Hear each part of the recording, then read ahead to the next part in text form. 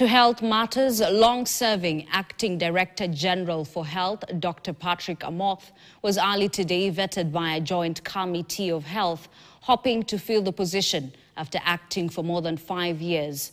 Amoth told the committee he would strengthen Kenya's health system should he be appointed the next health DG.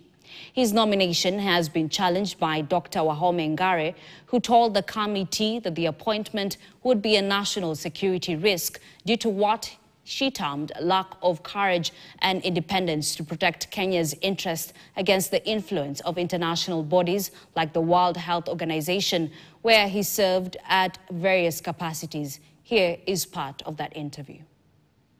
There is nowhere, Chairman and honorable members, in the 75 years of existence of WHO, where it has imposed its will on a particular member state.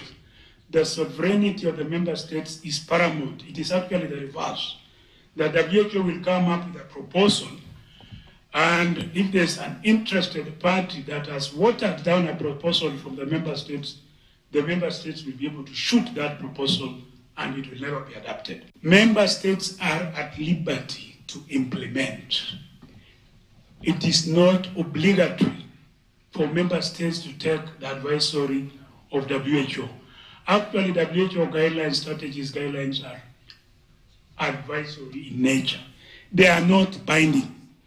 And member states are at liberty to contextualize what they can be able to afford in terms of the fiscal space, in terms of the HRH framework, in terms of the health ecosystem, to see what they can be able to utilize.